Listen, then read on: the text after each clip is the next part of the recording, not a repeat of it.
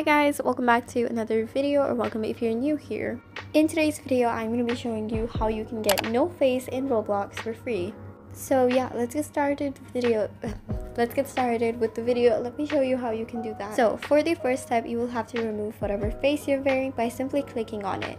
And you will get this smiley face, so I'm going to show you how to get rid of that also. And now, by using the search bar, you will have to type in Roblox player.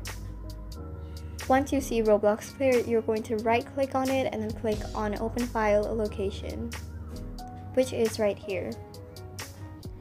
Now again, you will do the same thing. Once you see Roblox player, you're going to right click on it and then click on open file location. Now you will have to go over to content, and then once you're in content, you will have to go over to textures. I'm just gonna drag the folder a little bit open so you can see what's happening. So yeah, once you're in textures, this is what you're going to do. You're going to be finding a face, which is right over here. So if you can't really find it, you will have to search it up. And here it is, that's face. You will just have to delete it and that's it. Or if you don't want to delete it, you can just drag it out of the folder if you need it for later.